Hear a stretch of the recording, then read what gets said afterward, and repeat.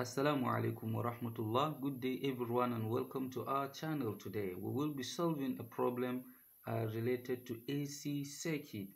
The problem, as written here as problem 1, it reads: write the relations of impedance, meaning the formula for calculating impedance in RL, RC, and RLC series circuit. It means that if you have an AC circuit where you have a resistor and inductor only, or a resistor and a capacitor only, or a resistor, an inductor, and a capacitor, all the three of them, and they are connected in series circuit, what will be the formula for calculating impedance for each of the three circuits? Remember, impedance is the total electrical resistance offered by the circuit, combined with reactances due to the inductor and the resistor as well. To begin with, let's write solution, and after that we take this one, RL circuit. Let's say I have a resistor. This is a standard resistor R. I have a circuit that has this standard resistor, and then it has an inductor. Remember, an inductor is a coil of wire. So this is my inductor L. This is RL circuit. What will be the impedance?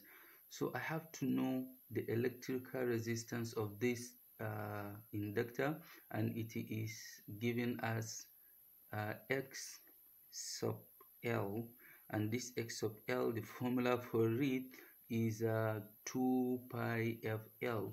So the resistance of this resistor is R, the resistance of my inductor is X sub L.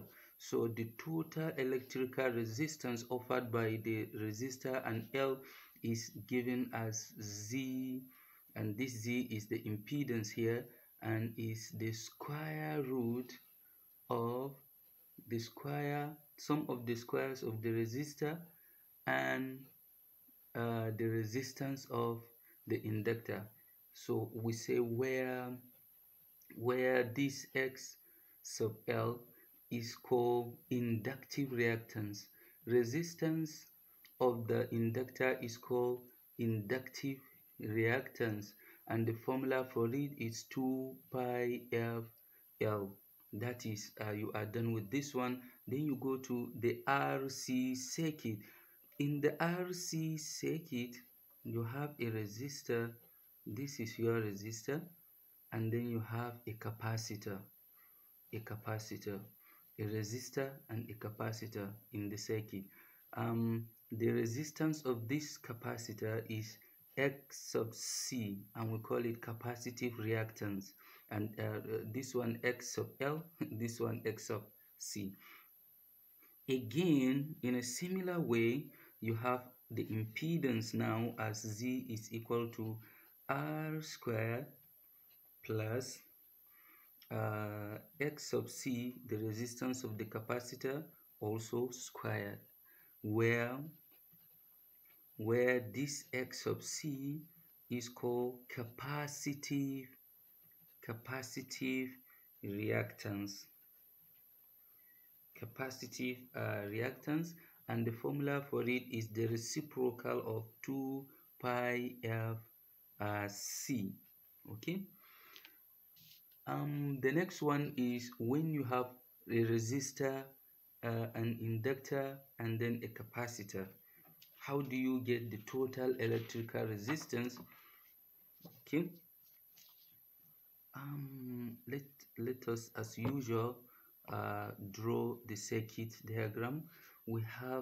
I have connected in series all the three components. I have a resistor R. After the resistor R, I also have an inductor. Okay. This is my inductor L. After the inductor, I also have a capacitor. So this is my capacitor C.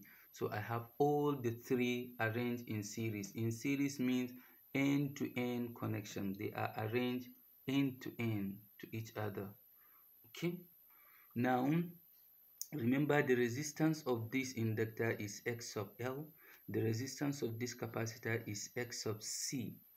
So the total electrical resistance, this is the impedance denoted by Z, is the square root of, again you take R squared plus, then you open a bracket here and then put square on top of it. Now inside the bracket you take the difference between these two, meaning take this one minus this one, so X sub L minus X sub C. Okay, with this you have successfully solved problem 1. Thank you for listening. Assalamu alaikum wa rahmatullah.